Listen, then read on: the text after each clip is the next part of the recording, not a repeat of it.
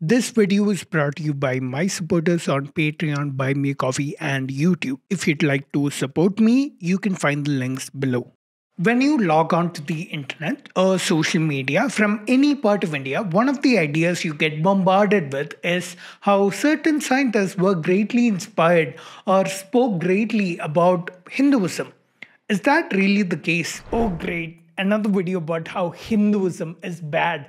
Don't you have anything else to do with your time? Oh, great. Another typical misrepresentation of my argument just so it's easier to hate me. Look, I have no problem which religion you choose to follow. I'm just showing you examples of people who are outright lying to you by distorting facts. I'll talk a little more about this as the video goes on. Any misrepresentation of science is what I debunk on this channel. These claims of scientists who love the religion is part of a bigger idea of how Hinduism is greatly compatible with science. We're going to take a look at 4 scientists: Oppenheimer, Carl Sagan, Schrodinger, and Heisenberg, and what they said. Hi, my name's Pranav. You're watching Scienceisdope. Let's begin.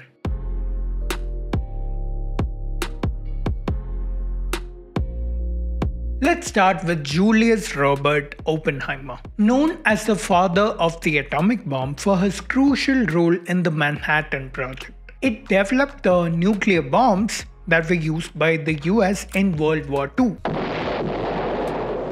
Of course, you know all that, especially now that Christopher Nolan's new movie Oppenheimer is out. When he witnessed the testing of the first ever atomic bomb blast, the awe he felt while watching the explosion, he described by quoting a few lines from the Bhagavad Gita. Let's hear him say it. I remembered the line from the Hindu scripture, the Bhagavad Gita. Vishnu is trying to persuade the prince that he should do his duty, and to impress him takes on his multi-armed form and says, "Now I am become death, the destroyer of worlds." I suppose we all thought that. This quote is really famous, and it's easy to see why. It's very poetic, it's from a religious text, and it's describing an event that was very significant in history. A lot of people find this very beautiful. They see a poetic metaphor that's very captivating and aptly used. And personally, I find the poetry of the quote also very beautiful. But there are some people who take this quote as something that makes Hinduism special, when this is nothing more than a person using a religious metaphor to describe the awe he felt. There are a few like Sadhguru Jaggi Vasudev who associate this with the conspiracy theory of nuclear weapons that were used at the time of Mahabharata and Ramayana.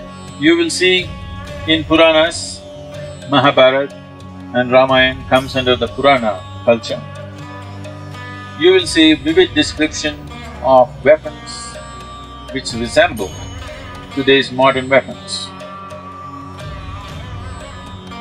They couldn't have just made up something which did not exist, the concept of it which did not exist a few hundred years ago. Yeah, Sadhguru, have you ever heard of fiction? Have you ever heard of books like H.G. Wells' First Men in the Moon or Jules Verne's 20,000 Leagues Under the Sea? Both of which talk about technologies that did not exist at the time those books were written but exist today. H.G. Wells also wrote The Time Machine, and we have TV shows like The Expanse, both of which feature technologies that we don't have today. But if we were to have those technologies one day, are we gonna come back and point at these and say, hey, these technologies were mentioned here first, they must get credit? Another thing is that nuclear or radioactive material sometimes takes thousands or millions of years to decay. If it were true that we had nuclear or radioactive bombs back then we'd be able to detect evidence for that, like a spike in the amounts of radioactive carbon-14 in organic material like 1,000-plus-year-old trees, etc. But no such evidence has been found.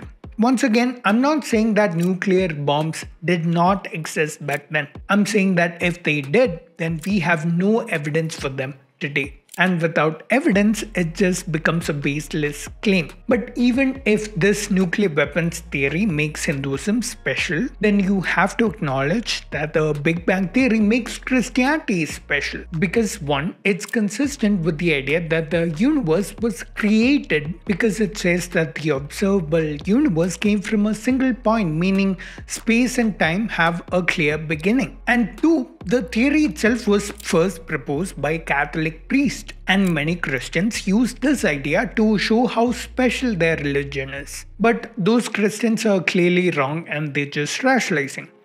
So does not mean so are these Hindus? Feel free to disagree with me and let me know why in the comments below. But before you do, ask yourself this. Is this quote what makes Hinduism special? Or was it already special in their eyes before they came across this quote and started using it as a post hoc rationalization?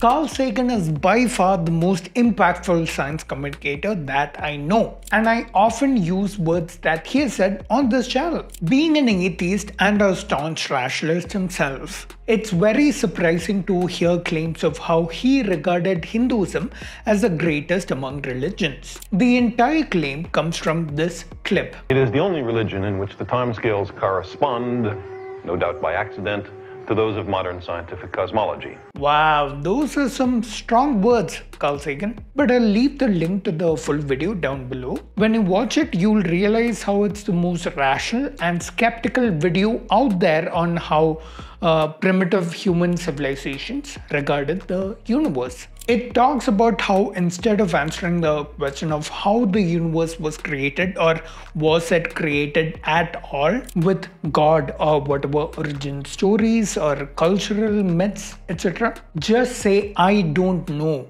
when you don't have enough evidence to conclude something. So out of that entire video, when you take this tiny section and parade it around saying, hey, look at this, Carl Sagan says Hinduism is scientific. Just imagine how dishonest that actually is. What can I say? There are people that want to disinform you on the internet. And most people won't bother to look at the context and just end up believing whatever they're told. So let's look at what's actually being said. He describes how myths of Hinduism have time scales that are comparable with those observed by modern science, that is billions of years, and compare that with other popular religions like Christianity and Islam, with the age of the universe is in the order of thousands of years. But wait, before anyone calls their blind followers and starts celebrating, let's look at that clip again. There is a phrase that he says that completely invalidates the claim that Carl Sagan says Hinduism is scientific. See if you can spot it. It is the only religion in which the timescales correspond, no doubt by accident, to those of modern scientific cosmology. No doubt by accident.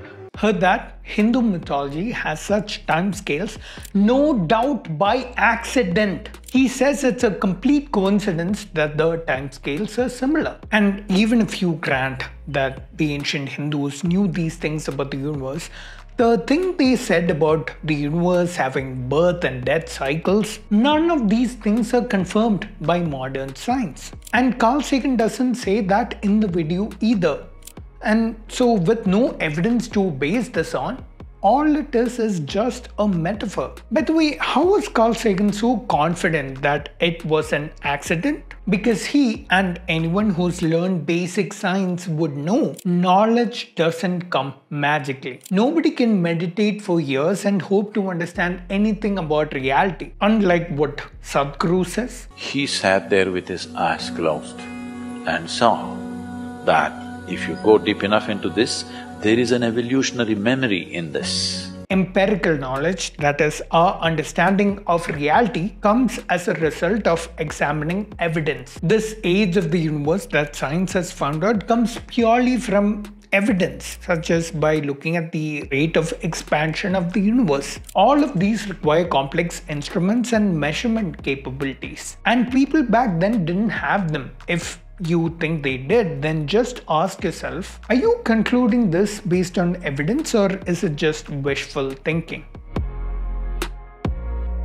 Schrodinger, a Nobel Prize winning Austrian physicist who came up with the Schrodinger equation, one of the core ideas in quantum mechanics, has also been used as a scapegoat by many Hindu nationalist blogs in their attempt to make Hinduism look superior. He has a quote that goes something like, "It has been said that there is only one consciousness as per Vedanta. There is no multiplicity of selves." What is the science in this quote? I mean, if anyone knows, please let me know in the comments. But I have a suspicion that these nationalist blogs aren't really looking for science. They just want a famous scientist to have said something about their religion or their scriptures, like this quote by Niels Bohr or Werner Heisenberg. I tried looking for an elaboration on that last quote, but I couldn't find anything. But it looks to me like he saw some resemblance somewhere and made a quote. This doesn't mean anything, but that's all someone needs if they're trying to find whatever they can to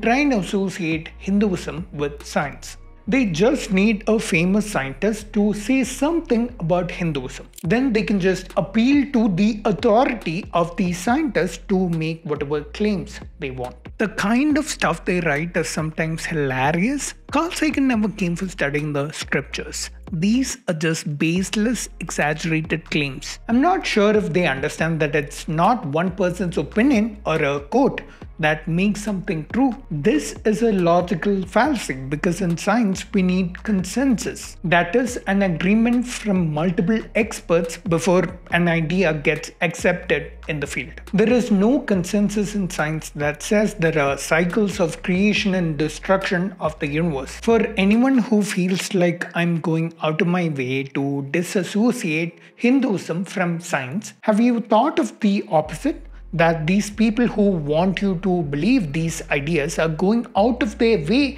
to find rationalizations to associate Hinduism with science. I've seen way too many examples of this to think that this isn't the case, and each time I see it, I think the massive amount of insecurity someone must have about their religion or community to actually make up stuff and be like, hey, look at my religion, look at how cool and awesome it is. The unfortunate thing is that many people come across ideas like these online and start believing it's true. The internet is full of sites like these. This whole page is a word salad that beats around the bush without telling us specifically what parts of the Vedas tell us what about quantum mechanics. Apparently, when these scientists read it, they were able to decode it and find deep, hidden empirical knowledge. If you believe that, then you're engaged in wishful thinking. I'll link the page below so you can read it yourself. To anyone who might read this kind of blog or website, don't fall into their trap. If someone wants to make themselves look stupid, then let them. But say to yourself,